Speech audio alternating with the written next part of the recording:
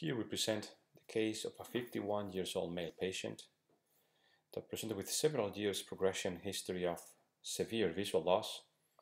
He has a homonymous hemianopsia and a dense optic neuropathy, especially on the left eye. Here we can see the imaging that shows a complex suprasellar mass with retroinfundibular extension. There is expansion of the cella, and this suggests a pituitary mass.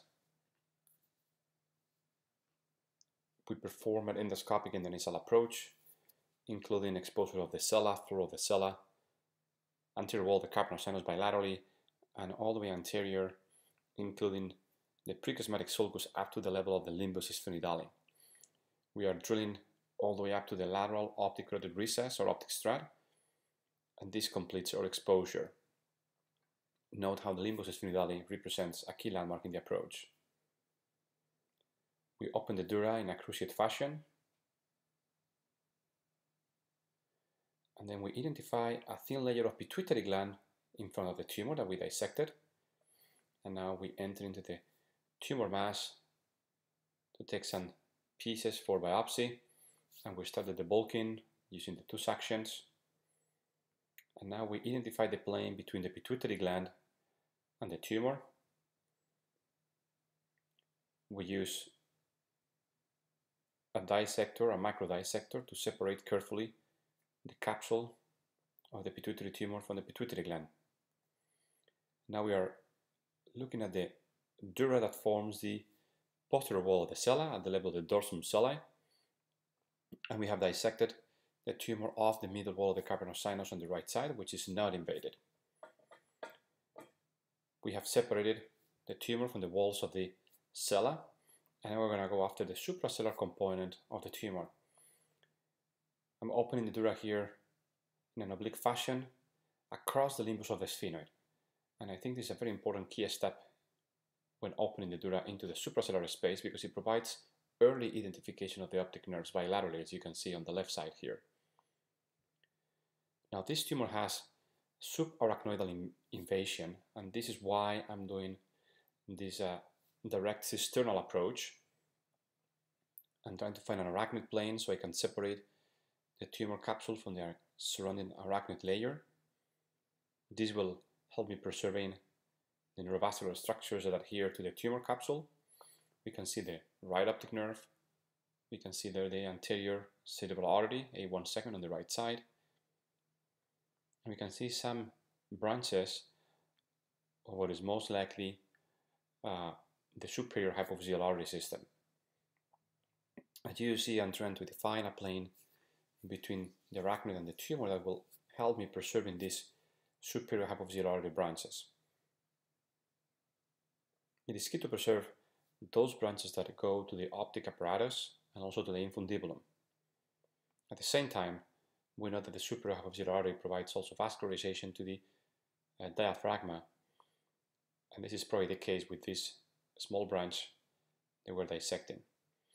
Again, note how we are using the arachnoid plane to separate the neurovascular structures from the tumor capsule. We're finally dissecting off this branch of the superior hypophyseal artery and using the arachnoid plane to bring the tumor down. With gentle retraction, we can see the interface between the tumor and the optic apparatus and the attachment of all the superior hypophyseal artery branches that are irrigating the optic apparatus.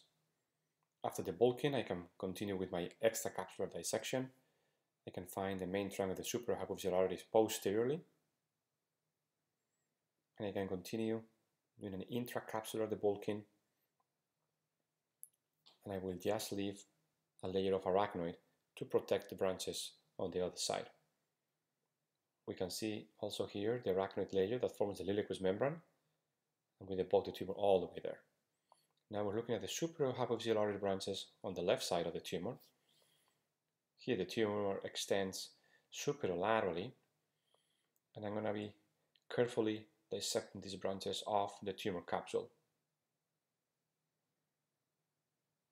Again, this is a combination of the bulking of the tumor, with extracapsular dissection.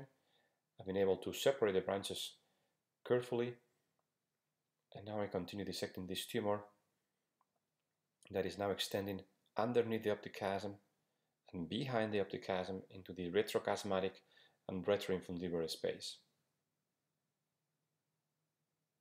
We continue with the debulking of the tumor.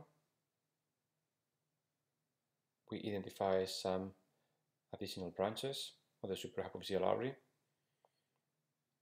These are very adherent to the capsule of the tumor, but carefully dissect them.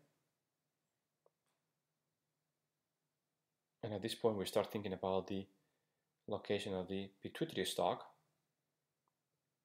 And here we can see the pituitary stalk posteriorly and how the tumor is very adherent to the stalk. We preserve the branches going to the pituitary stalk, and we just debulk the tumor that is adjacent to it while preserving the tissue of the pituitary stalk, part of the iliacus membrane. And if we look behind the stalk and iliacus membrane, we can see the P1, the posterior communicating artery, and the mammillary body's vascular bifurcation at the interpeduncular system. Now we're looking up with a 45-degree endoscope into the retrochiasmatic space. We can see the severe mass effect on the optic chiasm, and we are looking at the last residual tumor. At this point, we have completed the resection of the tumor, PCAM on the left side, all the perforating branches, the stalk going up to the third ventricle. And here we proceed with the reconstruction, fat graft, duragen layer, and now our nasoseptal flap. Unfortunately, 7 days post-op, the patient presented with meningitis and a lack of septal flap enhancement on MRI. This is typical of a necrosis of the nasoseptal flap, so we took the patient back to the operating room. We had to transect the flap. We confirmed that he had no vascularization, so we had to redo the reconstruction. And in this case, we used an inferior turbinate or lateral nasal wall flap that is being harvested right now on the left nasal cavity. It is very important to recognize this entity of the nasoseptal flap necrosis. It presents with meningitis typically, not necessarily a CSF leak, and a lack of enhancement on the MRI. And it's typically due to technical difficulties in harvesting the flap. So now the way we do the reconstruction is we use a fascial graft that is covering all the defect. I'm using what was left of the pedicle of the septal flap to cover the bottom of the reconstruction, and now I'm bringing up the inferior turbinate flap to cover the skull base defect. As you see, the lateral nasal wall flap does not cover the whole defect, but provides vascular supply to the reconstruction, and I believe this is the key of successful reconstruction. In conclusion, the patient had an excellent recovery with a very good outcome, with complete resection of this very complex tumor. We can see here in the post-operative MRI, the inferior turbinate flap is nicely reconstructing the skull base defect.